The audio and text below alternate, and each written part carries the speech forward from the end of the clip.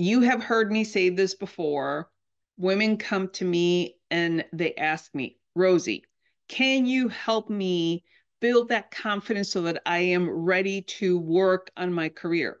And the thing that I always say, it's actually a parallel journey. As you prepare, you're gaining confidence at the same time.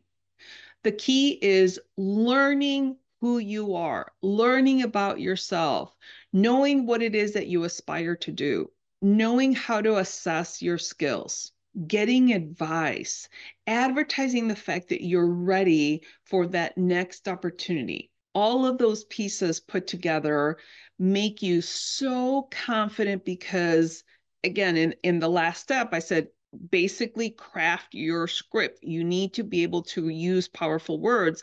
It's the same thing here. When you have the language and you prepare yourself, it fosters confidence.